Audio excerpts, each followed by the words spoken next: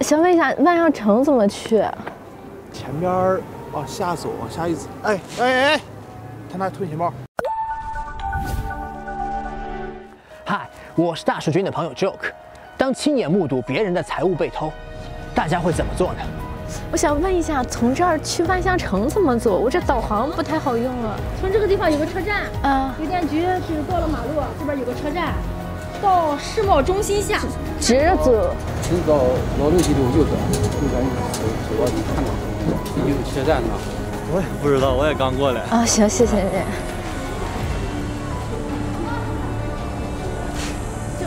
直着走下去就是吗？走了之后，然后右转，往下。对，离得很远。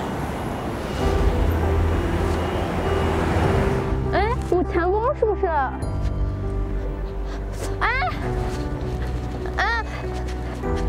想问一下，万象城怎么去？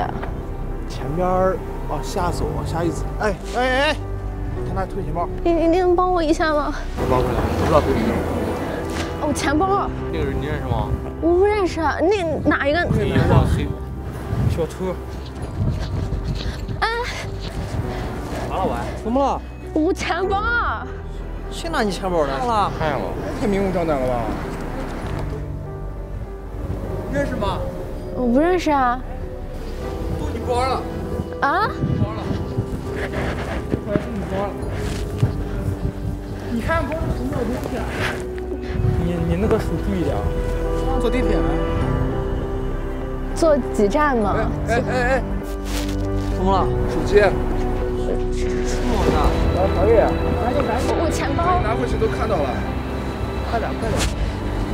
谢谢啊，谢谢。把包拿好。啊。你给装好了。好，谢谢。直着走就能看到吗？哎，你干嘛？怎么了？你怎么拿人东西？你拿啥东西啊？我钱包。谢谢啊。谢谢。没事。我给你拿。是拿钱包了。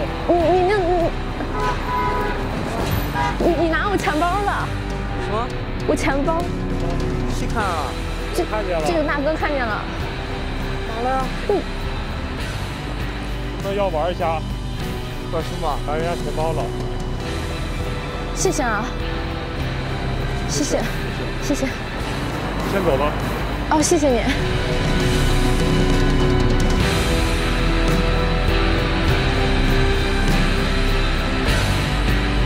我想去地铁站。你是真正的日本人吗？如果一个日本人在南京街头求助，会发生什么呢？微信公众号搜索“大树君”，回复“南京”，收看精彩社会实验。